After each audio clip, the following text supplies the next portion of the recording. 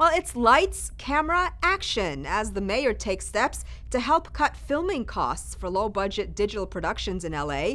A new memorial honors a key figure in the city's history and giving kids a chance to get up close and personal with several successful book authors this summer. All these stories in Citybeat. LA City Mayor Eric Garcetti launched the Digital Makers Initiative, a pilot program that seeks to help keep productions in LA by cutting 2/3 of film permitting costs for small and digital-first productions. Digital filmmakers have historically been priced out of expensive permits that cater to big-budget projects.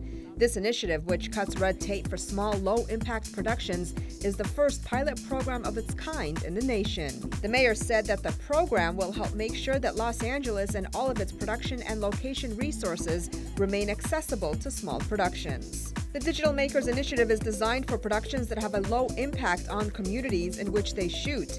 Pilot participants will pay a $250 fee and will be required to take part in a Film LA training program. Cast and crew will be limited to up to 15 people on set for interior filming and up to 6 people for exterior filming.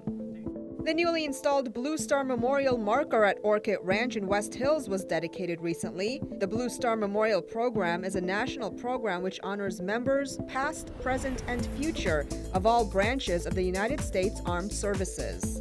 Orcutt Ranch was named after oil pioneer William Warren Orcutt, who used the ranch as his retirement and vacation home. He also served in the National Guard from 1895 to 1897. The City of Los Angeles acquired the land in 1966 and is currently operated by the Department of Recreation and Parks. The memorial marker was made possible through funding from the West Valley Garden Club.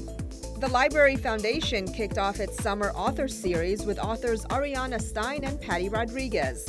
The Summer Author Series brings children and young adult authors and illustrators to libraries to share stories, provide insights into their career paths, and interact with students.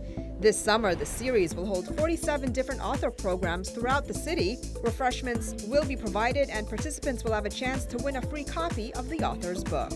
The idea behind Summer Author is to bring both young adult authors and children's authors to the libraries to connect with the children so they can be inspired to maybe one day becoming an author or illustrator themselves.